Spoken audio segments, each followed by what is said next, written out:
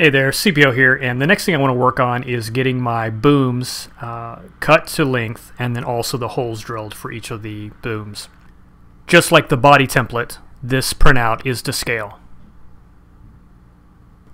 I've carefully calculated the design lengths for each of the booms, so as you can see, both the front and the rear have a overall length designator. For overall length, I'm basically referring to the length from the very edge of the motor mount all the way to the other side of the boom. So that's how I'm measuring that. Now the rear boom uses the same measurement from the edge of the motor mount to the front.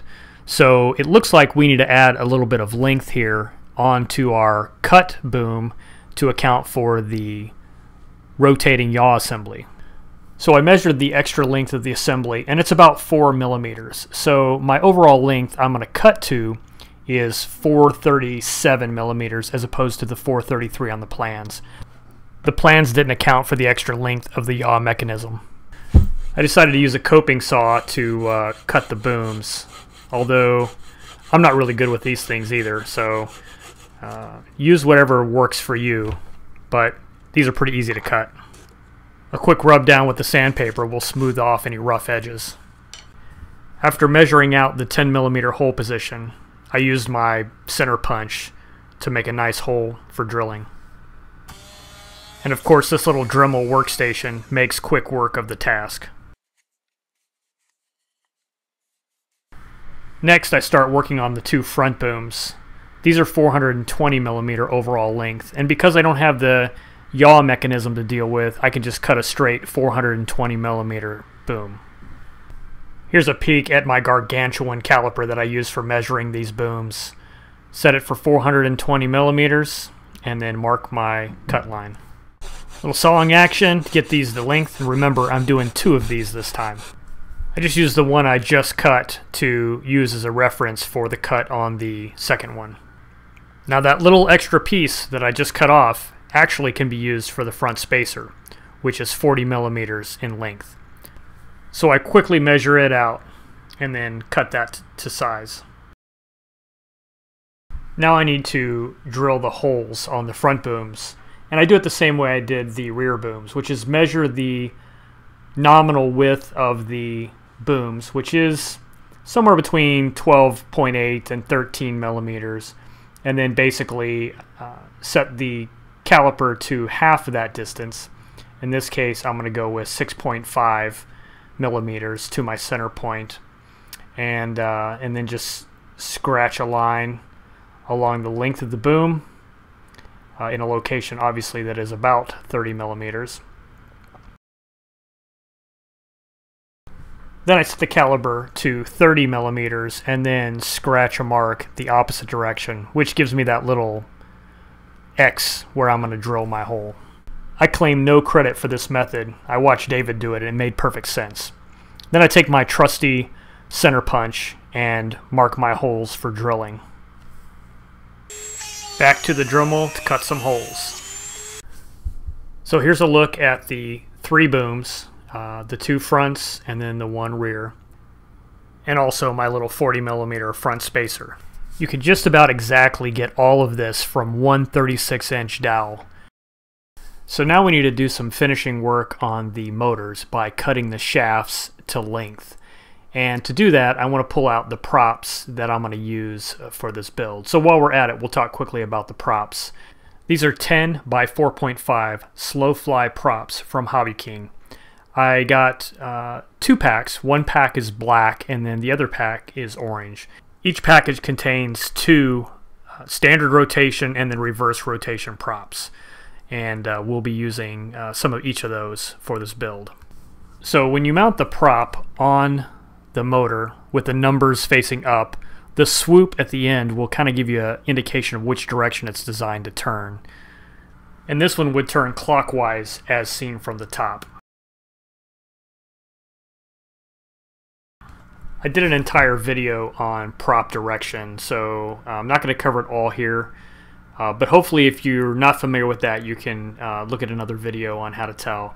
This one's got the swoop facing the opposite direction, which is going to mean it's designed to rotate counterclockwise. It should make sense if you look at it. And basically what I want is the two front props to counter rotate, just like I'm showing there.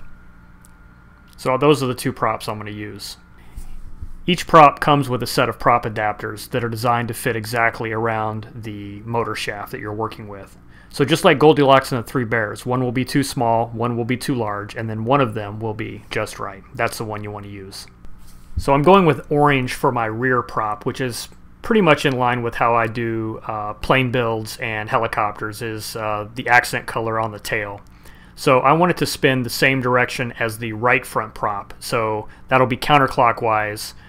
And so I'm going to pick the prop that best matches that. So here you see my three props, two counterclockwise and one clockwise rotating prop. Once you figure out which prop adapter you should be using, it's best to cut them out with a razor, because if you don't, you'll end up with these little extra pieces of plastic from twisting them off. So you'll have to cut them off anyway to make everything fit cleanly. It's easier just to cut them off from the start. In addition to the prop adapters, I'm also going to use a washer that fits below the prop, and then another washer that fits above the prop. These washers are about 11/64 of an inch, or right around 4.3 millimeters inner diameter. I'm also using a nut. This is just a 4 millimeter metric standard nut that's going to go at the base of the shaft, right above the bell housing. This will prevent putting too much pressure on the bell housing when you tighten the entire assembly down. After this nut, next will go on the washer, and then the prop with prop adapter.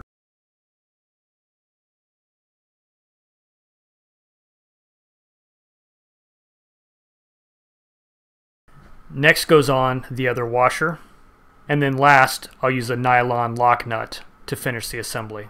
So for now I'm just doing a test assembly to see how long the shaft needs to be when I cut it off. I didn't actually screw down the lock nut just yet because I don't want to use it unnecessarily, so I'm using a standard nut on top and approximating how much I need to cut. I decided to cut the shaft at 21 millimeters from the point where the threads start. I'm resting the caliper on a small block of wood just to make it easier to line things up, and then I'm just going to use a black Sharpie to make my reference mark. Once all my shafts are marked, I decided to cut them by placing them inside of a Ziploc freezer bag to protect the motor magnets from getting all of the metal shavings. So I just poke a hole through the bag, and then I can cut it and the motor will be protected. Safety glasses go on, and then we get to cutting. I'm just using a Dremel with a cutoff wheel, and then of course rounding off the top edge there just to keep it from being sharp. Not too shabby.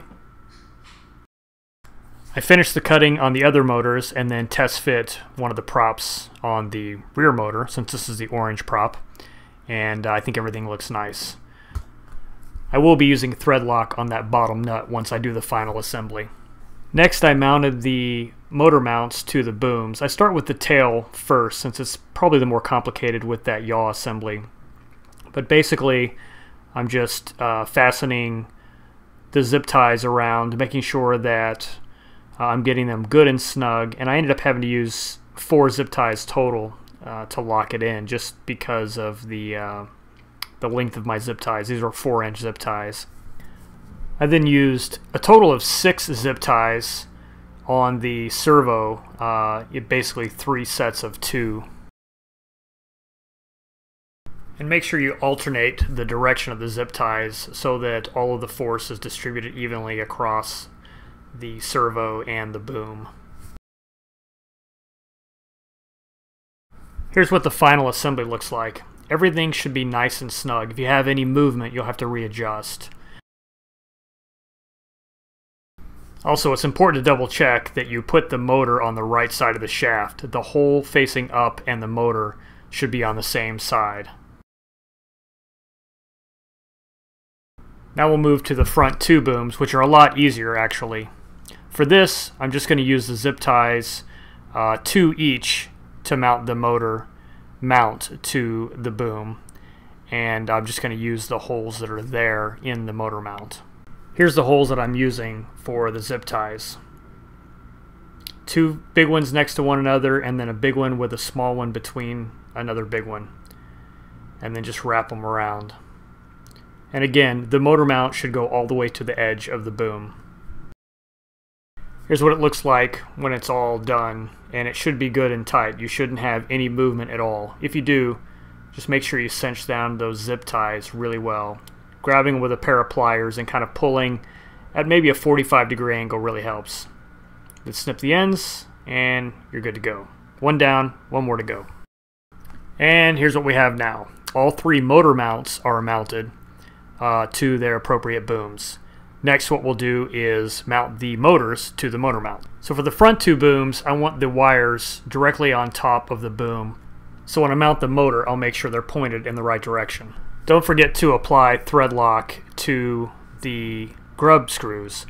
What I like to do is take a piece of tape, like packing tape in this case, and lay it down on the work table, and then put a dab of thread lock onto the tape, and then just work off of that. Go ahead and get a little thread lock onto your grub screw, screw it in to get it started on both sides, and then you can pop your motor in and tighten it down. And just like I mentioned before in a previous video, make sure that the bottom of the shaft isn't touching the wood by pulling up a little bit as you tighten it down. So for the tail motor, I actually want the wires pointed about 45 degrees offset from the center of the boom line to clear the servo. Well, I did learn a lesson here. Depending on how you attach your motor mount to your yaw mechanism, you can actually end up with some problems where that grub screw is pointed directly at the servo, which is going to make it really tough to get your hex driver in. I was able to get it done, but next time I do this, I'm going to make sure that the grub screws are pointed out to the sides, not back towards the servo.